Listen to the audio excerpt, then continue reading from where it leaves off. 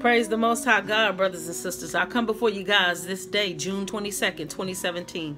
Glory be to God. I just wanted to share an uplifting, encouraging word with you guys and read off the scripture. And also, I wanted to share with you guys, my aunt gave me a call this morning and she stated that the Lord gave her a dream last night that she saw Gabriel. And guess what, you guys? He's getting ready to blow the horn. Ha! Hallelujah.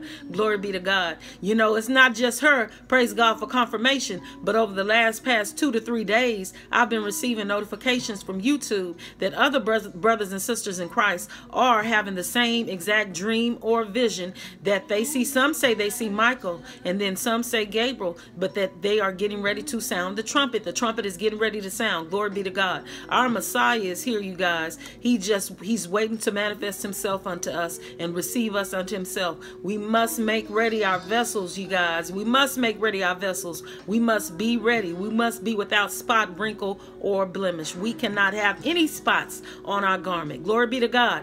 Any spots. We cannot have any spots on our garments. Glory be to God. So go wake somebody up today. Go shake somebody and tell them that Jesus is here. The trumpet is getting ready to sound. I'm waking you up so that you may have a chance to repent and get it right with Jesus before he comes and before the trumpet sounds. Glory be to God. He's given us, you guys, yet another day. I thank him for today. I thank him for breathing his precious breath of life in my body today so that I may have another chance to get it right with him. Saints, let's not grow weary. Let's not grow slothful in this hour, in this season, because the Lord is soon to return. We cannot afford to be distracted. And we know that in this season, I've noticed something, you guys. I've noticed that the enemy has beefed up his distractions. He's beefed up his attacks. You know, I'm being attacked like constantly in the spirit realm and in the physical realm. But glory be to God, we have victory, you guys. We have victory in Jesus. Hallelujah. Satan is a defeated foe. He is defeated already. The Lord has given us power to tread on serpents and scorpions. Glory be to God. We have that authority. We must walk in it. That's the problem. We don't walk in the authority. But glory be to God. This video is about me giving y'all an encouraging and uplifting word and giving some of you guys out there confirmation that the Lord is giving us dreams and visions that Gabriel, or some say they see Michael, is getting ready to blow the trumpet. Hallelujah. Glory be to God. We're almost out of here, saints. Hang on. But I'm going to read one of our favorite scriptures that go hand in hand with the catching away. Glory be to God. 1 Thessalonians 4:16. I'm going to start off reading, you guys. It says, "For the Lord himself shall descend." Ha! Hallelujah. He shall descend. Glory be to God. He shall descend from heaven with a shout, with the voice of the archangel, and with the trump of God. Glory be to God. And the dead in Christ shall rise first. Then we which are alive and remain shall be caught up together with them in the clouds to meet the Lord in the air. And so shall we ever be with our Lord. Wherefore, comfort one another with these words. Glory be to God. Saints, let's comfort one another with these words. Let's comfort one another with these words. You know, our Father said that man shall not live by bread alone, but by every word that proceedeth out of the mouth of God. Glory be to God. We know that the thing that he spoke, it will come to pass. Glory be to God, because he said heaven and earth shall pass away, but my words won't pass away, meaning that the thing that he spoke, he will accomplish it. It will be accomplished. He said this in his word. Glory be to God. He spoke about this. He told us to comfort one another with these words, that he is coming back. And this goes along, you guys, with the scripture in John when he says, "In my Father's house are many mansions. If it were not so, I would have told you. I go to prepare a place for you. And if I go to prepare a place for you, I will come again and receive you unto myself, that where I am, you may be also." Hallelujah. Glory be to God. Jesus is coming to get us. He's coming to get us. He's coming to get us. Hallelujah. The trumpet is getting ready to sound, you guys. Go and tell somebody. It is very important that we tell somebody, because, you know, we don't know what's in store.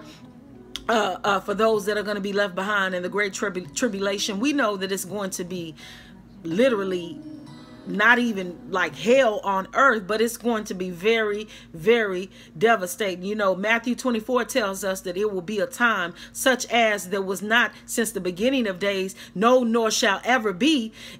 It's never happened before. What's going to go down in the great tribulation, our human eyes, our human eyes have never seen those things before. Glory be to God. And I don't know about you guys, but I don't want to be left behind and see nothing like that. I don't want my family members, loved ones, the brothers and sisters in Christ. None of us should want one another to get left behind. Glory be to God. So it's kind of like when you're running a race and you running up against somebody and you see somebody that's ahead of you, but you see the finish line. But guess what?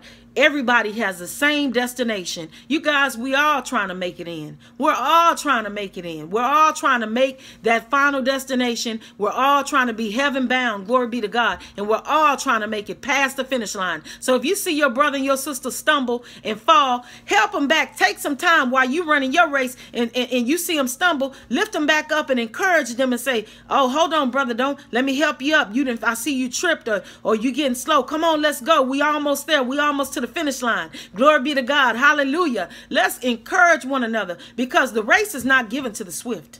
The race is not given to the swift, but unto the one who endures to the end. Glory be to God. Let's endure, and not only us endure, but let's help our brother and our sister. Okay, let's exhort them. Let's admonish them. Let's give them an uplifting and encouraging word on our journey, you guys. Because at the end, the beginning and the end of the day, we all have that destination that we are trying to make it into the kingdom. Glory be to God. The trumpet is getting ready to sound, you guys. I wanted to give you guys an encouraging and uplifting word that our Messiah is almost here, and we must make ready our vessels. And I pray that this is confirmation for somebody else. I didn't have the dream. My aunt had the dream that Gabriel is getting ready to sound and blow the trumpet.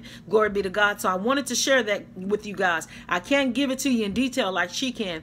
I'll tell you what I'll do, you guys. Whenever I see her again, when I go to her apartment, I'll interview her and I'll record her speaking on the dream that our Lord gave her, and I will put it up on YouTube with her permission. Glory be to God. But I wanted to give you guys an uplifting and encouraging word today, saints. Hang on in there and be encouraging to somebody else today. Tamara loves you, saints, and Jesus does too. Shalom.